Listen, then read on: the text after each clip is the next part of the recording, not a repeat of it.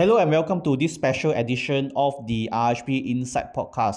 I'm Nova Lui, RHB Bank Head of Investor Advisory. Today we are thrilled to have with us a distinguished guest who brings a wealth of experience and insights into the world of equity market. Joining us is Mr. Tan Jee Toon, Chief Investment Officer of RHB Asset Management Singapore. We are truly fortunate to have Mr. Tan with us today to share his perspective on the current market landscape, the opportunity and challenges in the Chinese equity market, and how investors can position themselves in this dynamic environment. Welcome, Mr. Tan, and thank you for making time to join us on this podcast. This year has witnessed a notable divergence in the performance of the US and Chinese equity market. While the US equity market, particularly the S&P 500 and Nasdaq, has faced downward pressure due to concern over AI chip competition, elevated valuation in the tech sector, and potential recession risk stemming from trade tariff, the Chinese equity market has been on the upward trend over the past 6 months. Mr. Tan, what do you think has driven the recovery of the Chinese equity market during this period? And are there specific sectors, policies, or macroeconomic factors that has played a significant role in this rebound? Thank you, Nova. Very happy to be here for this podcast. I think indeed the Chinese equity market has been on the uptrend over the course of the last 6 months or so. I think the uptrend can be broken up into two phases. The first phase, starting from October 2024, was mainly due to the clear, strong, and more decisive policy measures that has been announced by the Chinese policymakers during that period. It was quite clear that Xi Jinping and China's senior leadership was very serious about supporting the Chinese economy as well as promoting the tech sector.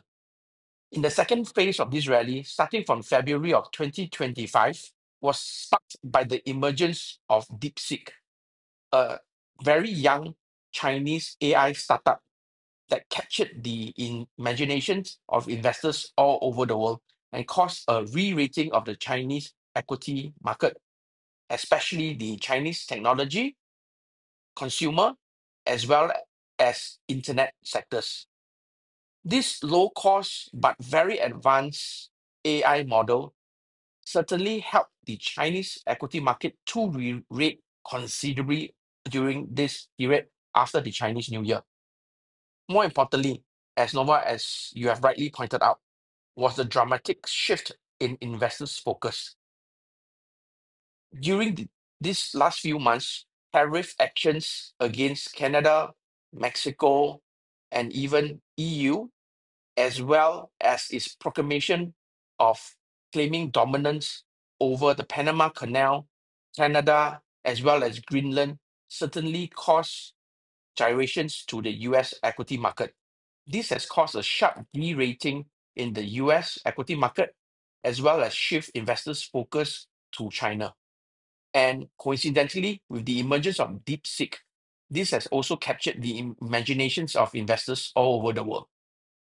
I'm glad that you mentioned about DeepSeek, which is in fact the center of my discussion today. The launch of DeepSeek has taken the market by storm, particularly in its timing just before the Chinese New Year. This development has sparked discussion about its potential to accelerate China and Asia AI narrative.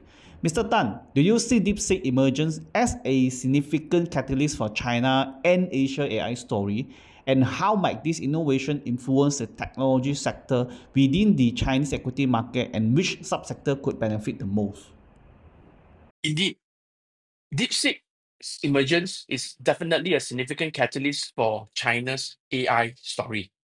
DeepSeek, I think, is a game changer for the Chinese AI story as it is very advanced and, more importantly, it is free and is open sourced.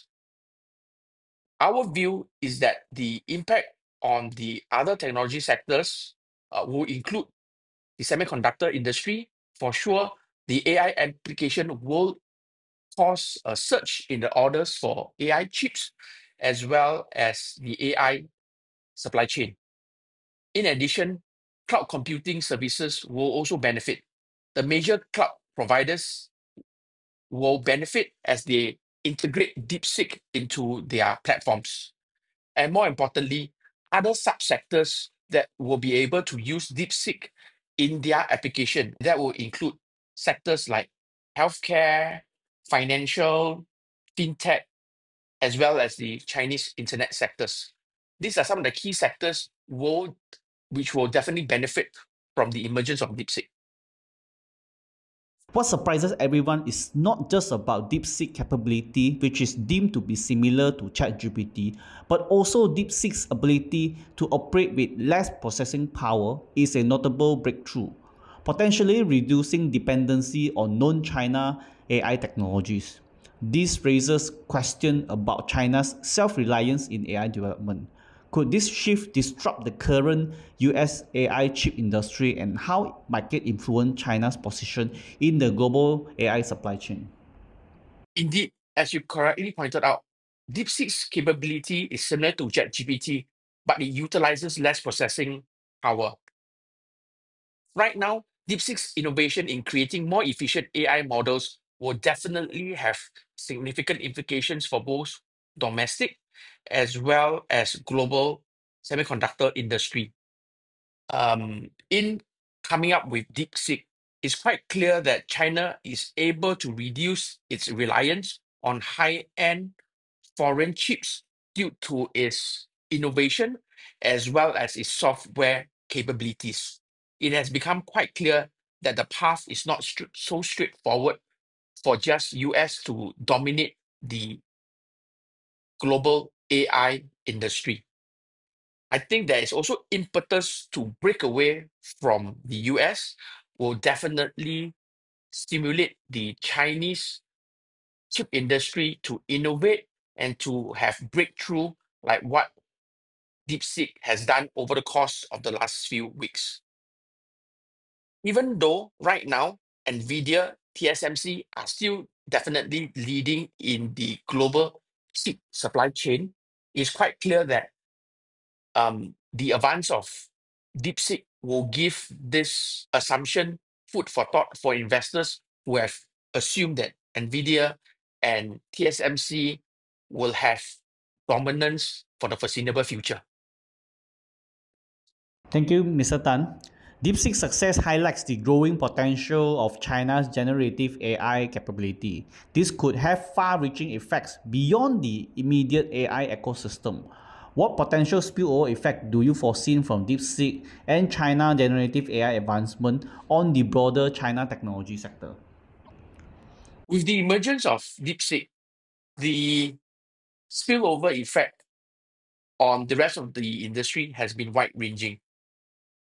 Over the last few weeks, we have seen DeepSeek being integrated into the businesses of cloud providers, automakers, healthcare industry, financial fintech, as well as the consumer electronic industry.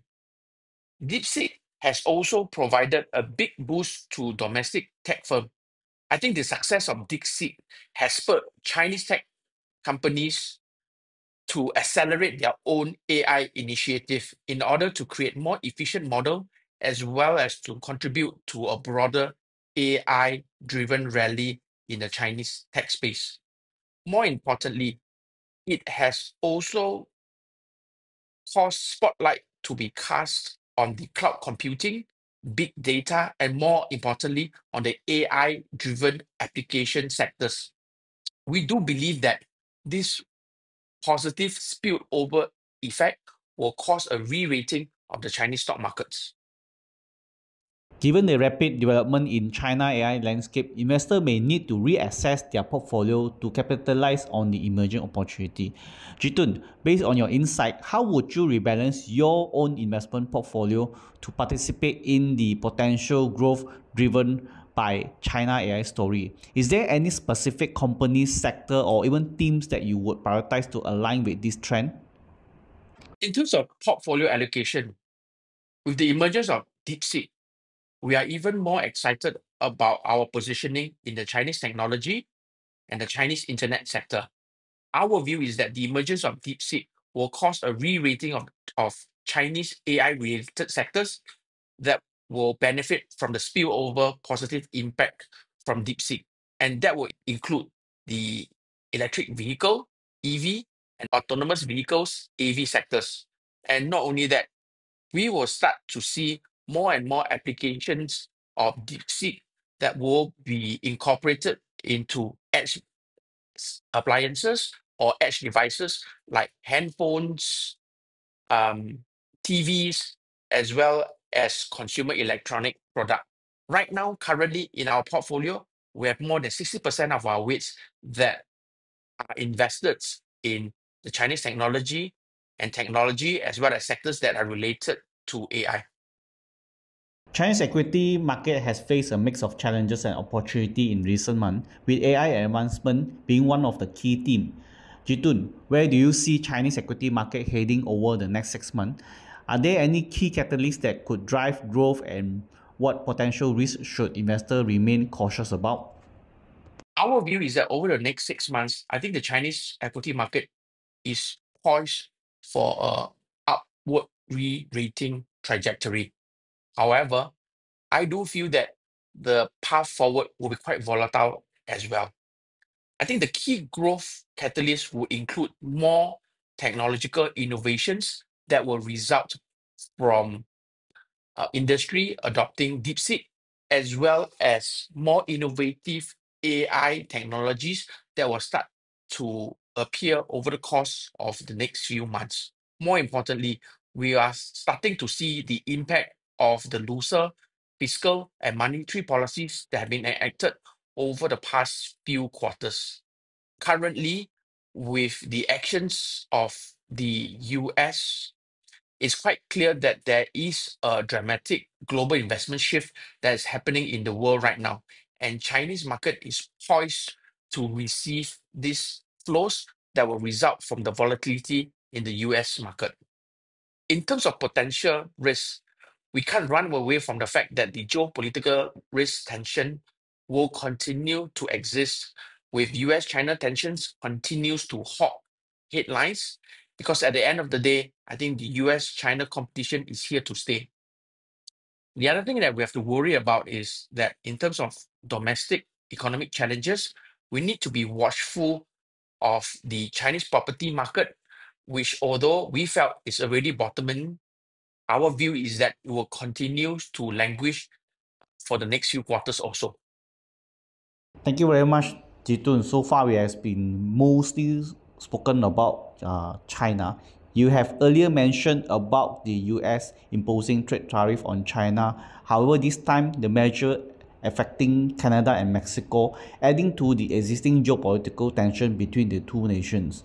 Can you give us more insight on the implication on this trade tariff for the equity market, particularly in the context of ongoing geopolitical tension? And which sector are most at risk, and how might company or investor adapt to navigate this uncertain risk landscape? US imposing trade tariffs on Canada and Mexico, I think is a lose-lose situation for all parties involved. It's inevitable that if US were to impose extreme tariffs on Canada and Mexico, both Canada and Mexico are likely to undergo a recession. However, US will not be spared as well.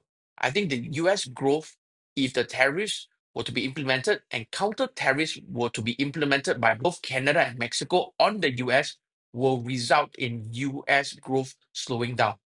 In fact, over the course of the last week or so, the probability of US entering into a recession in 2025 has increased dramatically and is now at a probability of 30% probability that US will enter into a recession in 2025 if US were to go ahead and impose trade tariffs on Canada and Mexico. However, in the case of China, I think the impact on tariff will be much more muted. Reason is currently the US exports from China currently is only roughly about 15% of total China exports. So the impact is already much more diminished compared to the situation in 2018. Moreover, industries or companies who are able to move their operations from China have already done so. So further tariff would not result in too much of this industry or companies moving away from China. In any case, Right now, US is conducting a tariff war with almost every country in the world. And in comparison, the tariff on China does not look to be very extreme at this point in time. However, it is also important to note that right now, companies and sectors that are most at risk would include the manufacturing and export-oriented industry, as well as automotive industry, in particular, the electric vehicle industry that Chinese is so dominant in. Companies are able to adapt, however, to this new scenario through diversification of their markets, as well as to localize their supply chain. It's important for investors to remain vigilant, as I think geopolitical risk will continue to hawk headlines over the course of 2025. Thank you, Jee Toon, for your sharing today, which I trust is timely and able to assist investors to make better informed investment decisions. Dear investor, our platform offers a wide range of Asia and China related funds that could benefit from exposure to tech and AI-driven themes. We encourage you to connect with your relationship manager to explore how these opportunities can be integrated into your investment portfolio. Thank you and see you again in the next podcast series.